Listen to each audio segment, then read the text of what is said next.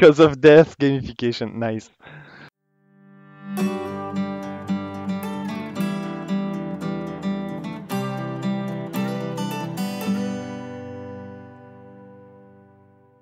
So by the way, I just bought a algorithmic toy for my cat. What does that even mean? Like these words don't go together. Like algorithmic toy. Because I don't want to say AI because I think AI wording is Okay. way too used in like marketing. You bought a blockchain mouse.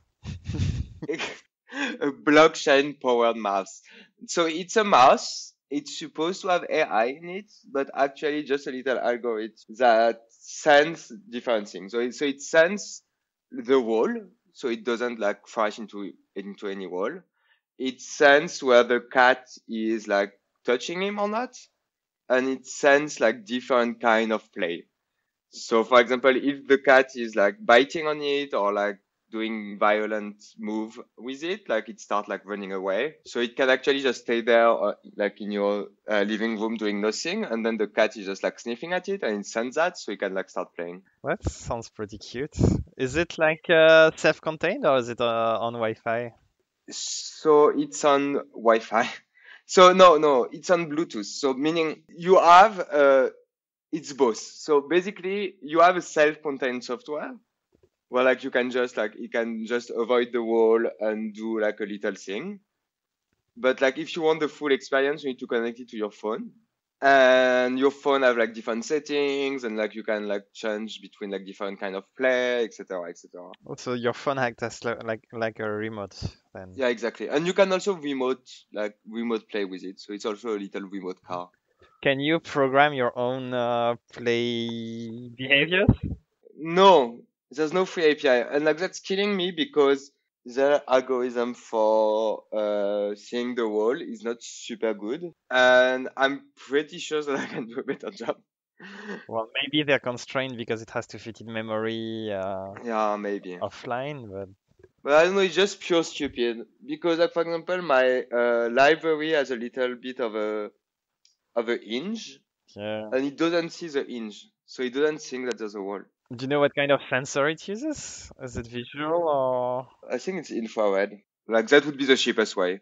Which is a bit of a shame because it costs $150. Yeah, I think you can probably get something more custom and probably cheaper if you go if you build it yourself. But the thing with it, which I really like, it is very, very, very sturdy. Oh. Like it can fall, it can be beaten, like nothing happened to it.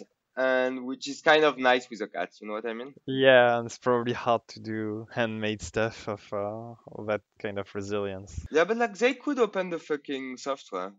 That's not, yeah, they could, everybody could, but that's not really what we do nowadays. That's not like how the world works now. But I mean, they won't lose anything because like their app isn't a paid app. Like you pay your fucking mouse for $150 and that's pretty much it. So it could like just be open. Like it won't change anything to their market model. Well, it will change stuff like people will start to try and use it, and then they have to support and document it. And it's Hmm. probably like there's little incentive for them to do that in the current way the world thinks. So yes, in an ideal world, everyone would have open APIs, but Yeah. it's so much simpler to just close everything and say fuck you, public. Give me 100 euros and go fuck yourself. Yeah, like they don't need to support the shit that their community is doing. Like they actually don't need to. They can just say, "Well, it's open, do whatever you want." But then, like, if it's broken, it's Man, broken. haven't you been in your apartment and like it was a bit messy but still livable and you're like, oh, I don't, it would be good to do that, but I don't need to do that and it would cost me effort, so why bother? And that's like path of least resistance. That's what company or anyone would do I mean, if not incentivized properly. But I'm surprised that it's sturdy, so you should be happy about that. Like, it sounds like the kind of stuff that would break easily. yeah, that's true. But like, I actually bought it because I knew it was sturdy. Like, I read a lot of reviews. There was not that much review to be honest, because not many people want to pay $200, like $150 for a cat toy. But you can see the videos and like it seems sturdy at first, so that's why like I was like, meh, maybe it's nice. But the problem is not the toy in itself. The problem is really the software. That can be fixed by you. If you had the motivation that you're lacking, just like the company has no motivation to open its API, you could do it. I mean, when I see my cat play more with his 20 cents cat toys and this 150 euros cat toy, I'm a bit. That's exactly the answer to your question. Why doesn't the company open its API? Because people are buying it already, so why bother?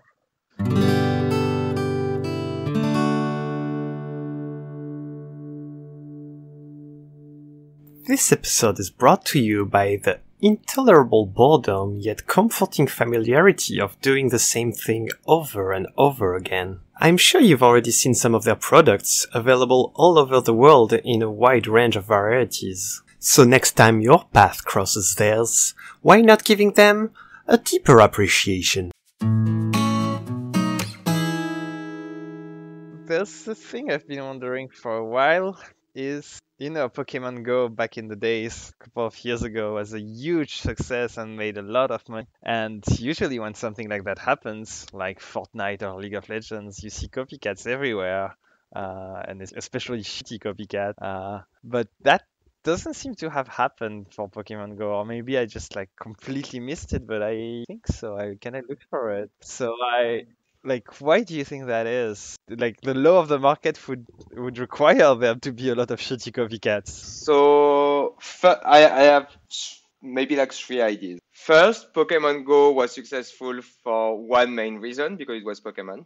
And the brand name is so important, I think, because it's created on mobile, so everyone have access to it. And I really want to see the demographics of who was playing Pokemon Go, but I suspect that it would be older than we thought. So I think it was more 20 years old that just like play Pokemon when they were young. Yeah, it probably worked a lot with the nostalgia factor. So it's basically 20 years old and something play less video games than younger people. I'm not sure. Play less video games on gaming platform. Yeah, not on mobile. They all play video on mobile. So it was kind of a nice merging of two. Like, okay, I only play games on mobile, and there's this old Pokemon thing that I'm really fond of when I was younger. So maybe we can try it. And then that push the social aspect of it. It's like everyone remember how they loved Pokemon when they were younger, and they start playing together. And it was actually a nice experience to play with your friend, like going outside and like looking for Pokemons. It was just a nice experience. But I don't think like every time you would talk to someone at that time, I can't really remember. It was kind of a long time ago, but it was not a good game. Like no one thought that it was a good game. Like there was nothing to do.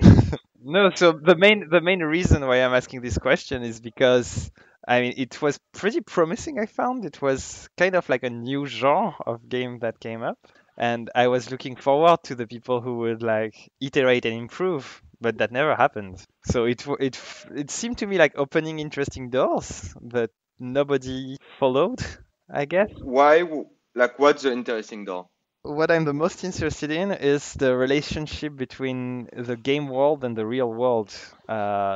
It's the first. Well, there was Ingress too, but Ingress, well, it's pretty much the same thing, like shitty gameplay. But apologies for all listeners who love Ingress. Let's say like the gameplay is not very rich. So the interest comes from the fact that it happens in the real world. It's so the type of this game is called ARG, which stands for alternate reality game or augmented reality game. It's kind of at the border of the two concepts, can be a bit fuzzy. Anyway, that's a whole topic I'm not an expert on. But yeah, so using the real world as playground with the power of technology and video games seemed pretty promising and interesting and original. And that's the thing I found it brought to the table the most. So I think like maybe two things. Like the first thing is maybe it's expensive to do. Like I have absolutely no clue of the cost of development of that Yeah. sort of game. And the second thing is with augmented reality. So the like when we talk, I think like for the rest of the episode, when we talk about augmented reality for Pokemon Go, is really that link between the real world and the actual game. It's not about sending the Pokeball into the Pokemon with your camera. I think that was the most useless part of the game. and not that interesting, and everyone turned that off for battery. So there's two concepts that are abbreviated into ARG, and Pokemon Go uses both. There's augmented reality game, which use your camera to place objects in the real world, and there's the alternate reality games, which are games that rely on the idea that it takes place in the real world. And that can be very abstract. Like, for instance, there's a lot of ARG, so alternate reality games that happened when there's a new game released, I think, for Portal 2, for instance. There were clues hidden in Portal 1 that link to GPS coordinates, and like this kind of treasure hunts has been going on every now and then. So this is typically what alternate reality games are. And so I think this is the part of Pokemon Go you want to talk about. The part that uses the world as the playground, as opposed to the part that uses your camera as the vector. As the vector of playing. Yeah, because for the camera, like let's just talk about the camera for 5 minutes so we can just dismiss the subject for the rest of the podcast. It's just I don't think the technology is there yet. Like So the bit with the camera, I'm pretty confident that there is a lot of people trying to do it. Like Microsoft has HoloLens. Apple is working on it Yeah. quite a bit with ARKit. Remember when Nintendo came out with the 3DS and their camera scanning tags? So there regularly is efforts to, like, especially in Japan, to put your waifu in the real world. But yeah, that's really the other part I'm interested in, the GPS and map part, Completely because agree. I thought this was really cool, and that nobody seems to work on. First, that I don't think that's true. Like there's a Well, not nobody, yeah. no, but like there's a huge Harry Potter game that will actually use the same. It's by the same company. Okay, they are making a second game. Okay, well, a third game. Sorry, English players. Apologies again. And I mean, I do think that there was, at that point when Pokemon was completely insane and it was everywhere, I do think that company pushed like their team to work on that. But I also think that they found out that it was really hard to do a good game. And we can say everything about like the video games company doing bullshit things just for money, but they actually tried their game with user. Like they have user session, like asking them like, oh, is it good? Do you have fun, etc. They don't want to spend money in a void. And I do think that without the right brand, you can't actually, like they didn't find a way to do a good game. The only thing that I can think about, but that is already online, that is quite fun, is Treasure Hunt. I'm pretty sure it's called Treasure Hunt. I'm not 100% maybe Hidden Secrets. I have no clue. Like, but one of these. I would need for you to look it up. I want to try that. So basically, what it is just a treasure hunt in real life, and you get hints via the app, and you can put like coordinates and like share the information with like people, etc., etc. And I think there's also another app that you gave me where like people can put stuff in different Yeah, location. yeah. So that's called geocaching. People Okay. put stuff in location and leave a little riddle, and you follow GPS coordinates and solve the riddle, but you don't gain anything besides the status of like putting your signature on it or your digital location, I guess. Oh, some of them are like little chests where they exchange garbage, I guess, like little tokens, little badges or whatever. So you take something and put something bad. It's a cute concept, really, but it doesn't like it's not enough gamified to hook me. But I really want to check out your treasure hunt app because I haven't seen a good one. Yeah, I don't think it's really good, but like I'm gonna check. Okay, I haven't seen a live one with like live stuff that didn't seem deprecated or US only. Or maybe it's US only. So. Maybe it's US only. Yeah, maybe I just read an article. I'm pretty sure I haven't tried it. I've just read an article Oh. about it. So, but I mean, like in the same sense, there's like many apps that use a weak link between real world and actual gaming. And like one of the biggest example in the recent year, and like it was last year that it was really, really, really big, is HQ Trivia.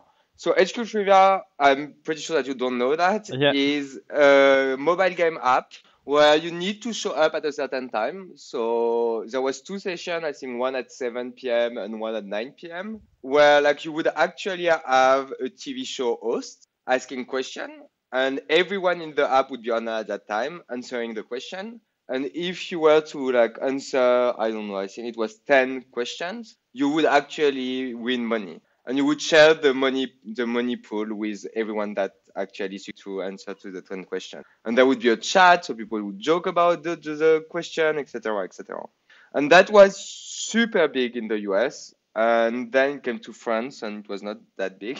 But like it was also on in English even when to France, so that might be Well, why. that's why, yeah, probably.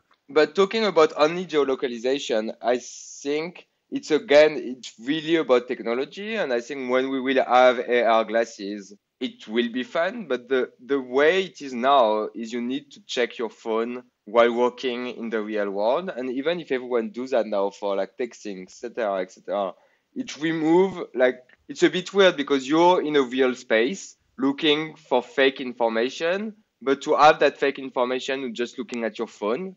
And so, like, obviously, the link between the real world and the fake world is kind of thin. Like, you could not be there and it would be the same thing. So I think when we will have a technology to actually superimpose information, then this kind of game will be super big and the gameplay could be super fun. But now it's just a bit sad. Don't you think that the technology when it's good enough will just focus on scanning your surroundings and will not care at all about sending you on a quest to other locations? One of the cute points of Pokemon Go is that it actually incentivizes you to move away from your location and really leverages GPS instead of just your visual field. Whereas I'm getting the impression that the augmented reality scene is moving towards visual and completely neglecting GPS. Maybe because of privacy or complexity or whatever. But it was Um, very fun to play with GPS.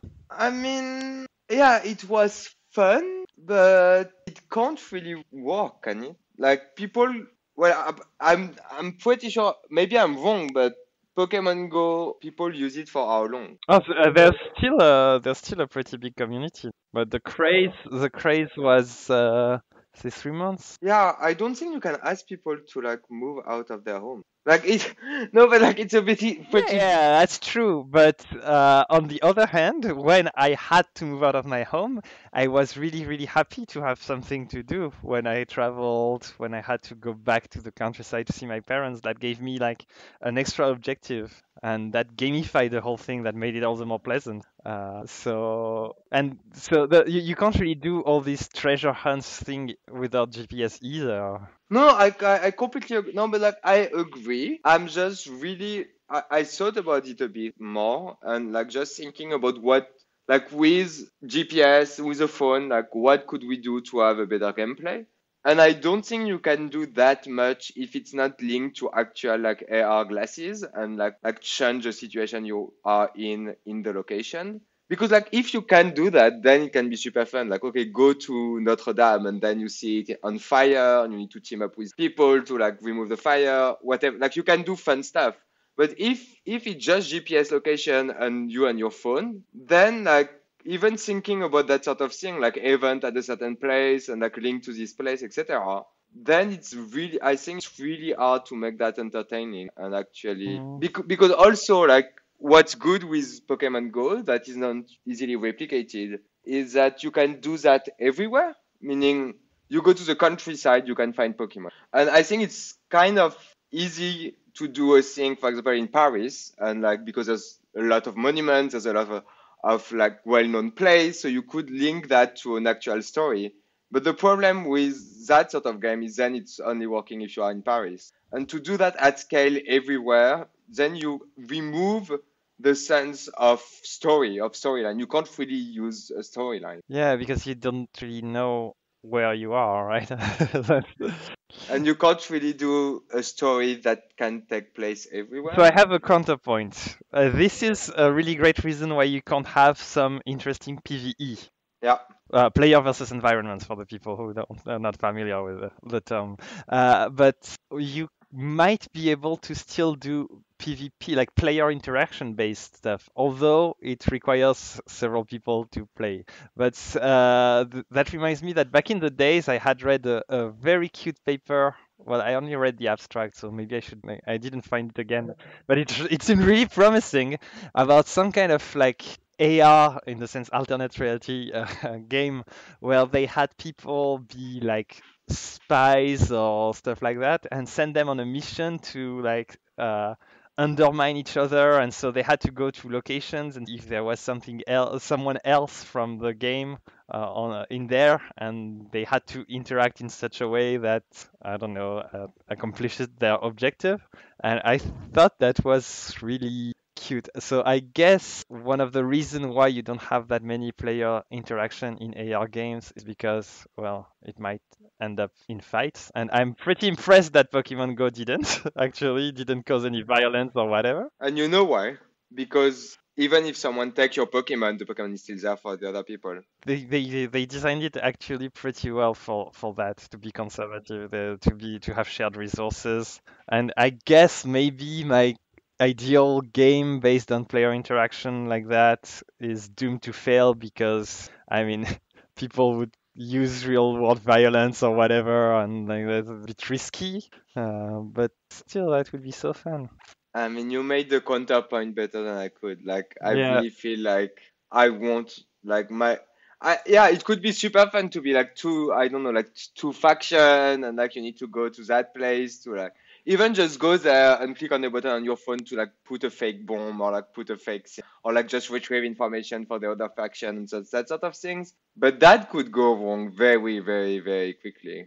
so do you think that PvP is doomed on augmented alternate reality I games? think PvP, I It's mean, risky, yeah, I guess. I mean, the thing that is good with Pokemon Go for PvP is that your PvP against players that are not there. Yeah, that's also probably why they took so long to roll it out, to roll out player interaction, stuff like that. You But know, I mean, is this way we can't have nice things?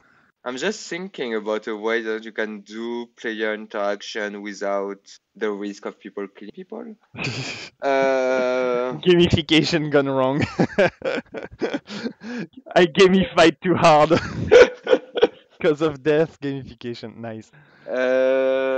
because, for example, on Ingress, I didn't play that much, but Paul, a friend of ours, played quite a bit, and so he explained to me how it works. And basically, what you could do in Ingress is that you actually add neighborhood to your faction, and you could put protection against other faction. Other faction could attack those neighborhood. So it's quite like Ingress is super PvP actually. Yeah, it's always mediated by an object and asynchronous, diffuses any kind of risk. That's not really player interaction, right? That's Yeah. player objective and player versus player through objective, which is, I guess, one way you can shield against mishaps also. Yeah, so the only way to actually do that would be, weirdly enough, virtual reality.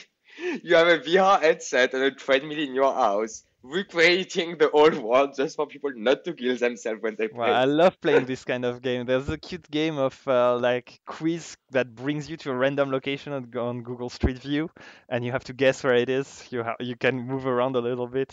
That is such a fun quiz. I don't know, Google Map game in VR, I've tried, and I thought it would be not game, but like just like Google Street. Google Street View. Yeah, it gets old pretty fast when you don't have like an objective. Yeah, exactly. That's the whole thing about being there and just like looking at the screen. But I thought that in VR it would be a bit more.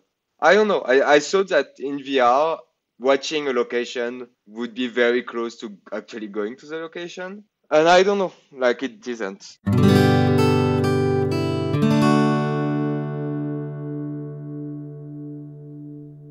This episode is brought to you by the letter U. The letter U is the 21st letter in the Latin alphabet. It is present in more than 3 words in the English language. And the best part is, you can use it too. Chances are, the letter U is already somewhere near you. Maybe even in you.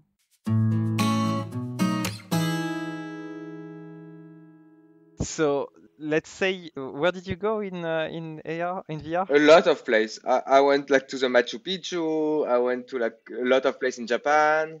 Okay, and so you think that going there going there in person wouldn't be as pointless? Clearly not. Why though? I mean, Like I really think that the journey part The is journey part important. is important. The hardship, it's too easy. And also no, and also the VR now is really not perfect. Like it's Yeah, okay, not okay. pixelized as fuck, but like it's clearly not perfect. And you don't have crystal clear sound, you don't have the wind, you don't have the smell, you don't have the, you know what I mean? Sure. But I'm talking about like a conceptual difference, not a difference in level. So if you had perfect VR with all senses taken into account, would that be different? And I think it would probably because the Machu Picchu has no value in itself. It only has the value that you construct it to. And if you make it accessible instantaneously, it completely destroys all the construction, all the social construct around it. I think so as well. Mm. So that's the value you get from going somewhere with people or from like anticipating and traveling. Yeah, that's a weird feeling to try and travel on Google Earth because like you're just there and it's interesting. It kind of reminds me of Brave New World of Huxley and how they said like, oh, we made the drug too perfect and people were happy all the time, so we forced them to incentivize the travel to idealize other locations. I couldn't remember that part, but that's Really? That was the cutest part ever. It's kind of like the Matrix. They're talking about the failed previous experiments, and they're like, oh, people were too happy and they weren't leaving their houses, so we needed to make sure that they wanted to travel, and we artificially incentivized tourism.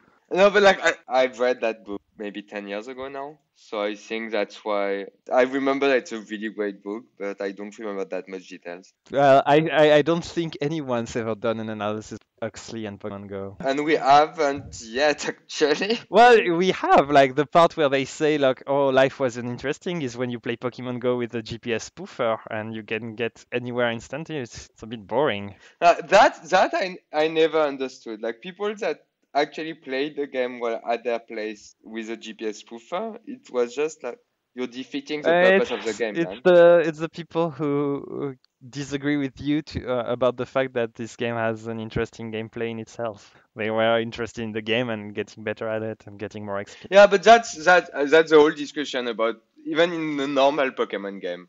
You could let the action replay and have all Pokemon, but it's a bit useless because the whole purpose of the game is to actually catch up. Well, yeah, you can hack any game to be super good at it, but the whole point of the game is to have constraints to create an experience. It kind of blows my mind that like you're there mashing some keys. Like if you completely forget the abstraction, you're just seated in a chair mashing 5 buttons. But it's the important part is like the whole world that stems out of the constraints of the software.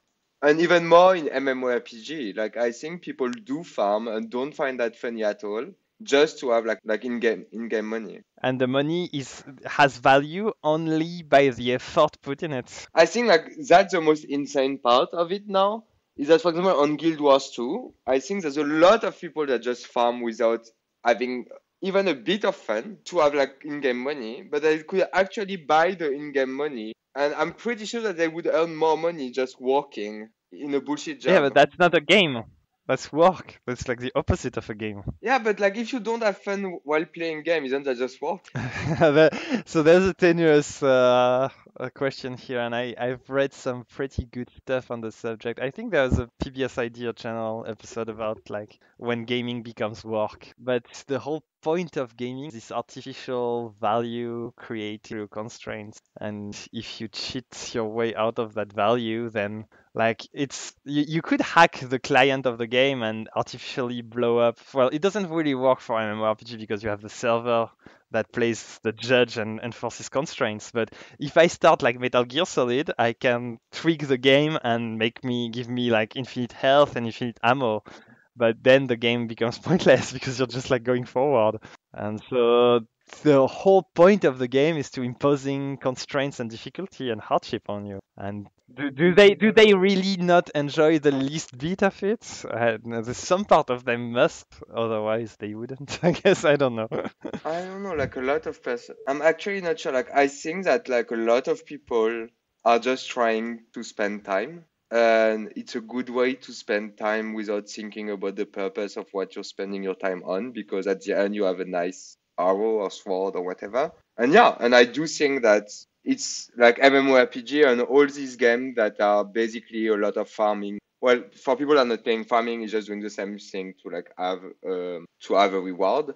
And all these games, I think, are really created for entertainment and like more in the term entertainment, more in the term of not thinking about your life than entertainment on the term of having fun. If we're reading that to Pokemon Go, Yeah.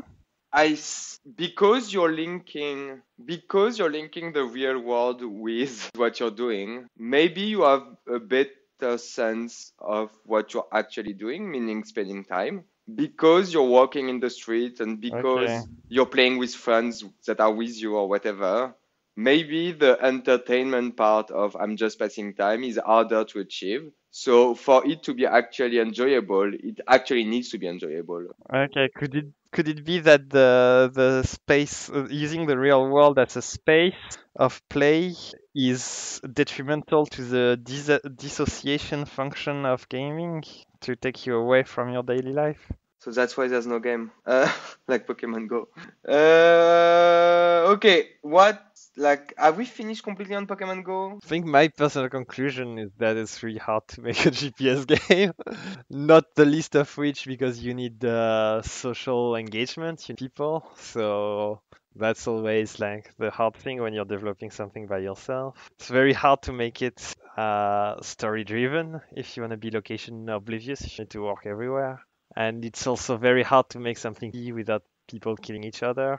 So there's a fair amount of challenges that probably explain why people have been warm about it. But I still think it's a very exciting field that is. I mean, if we had like the same amount of thinking that goes into any kind of gaming genre that goes into this new genre, I'm sure we can come up with something amazing. Yeah, maybe the future with AR goggles or whatever will help with that. And I think that's a good wrap up, actually. As as always, go to the subreddit to leave questions, comments, links of stuff you want us to check out, questions, ideas for other episodes, or critics. Also, we're very open to, to any kind of review, Even bad review. even bad review. But do put us 5 stars on YouTube on iTunes, right? It's important. I don't know. Everybody says that. So there's that, and you forgot to put the link, to say the link of the subreddit. It's easy. It's not dailypodcast.com. Yeah, okay, that was. Okay, bye. Bye.